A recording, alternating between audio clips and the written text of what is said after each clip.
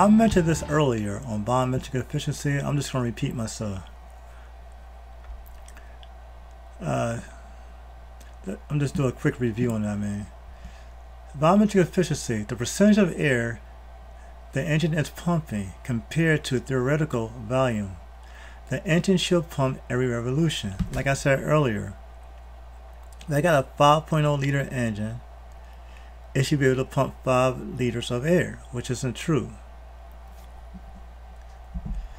You can see here, this is a volumetric efficiency cutaway, example.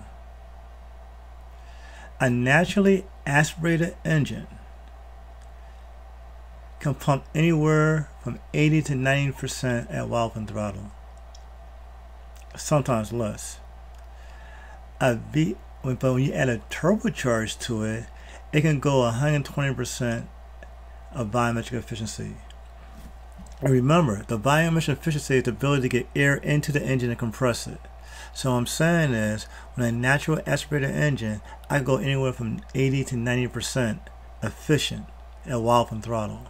Some cars are a little less on that. So when I add forced induction into it, a turbocharge, it can go 120% plus efficiency, which gives you more torque and more power.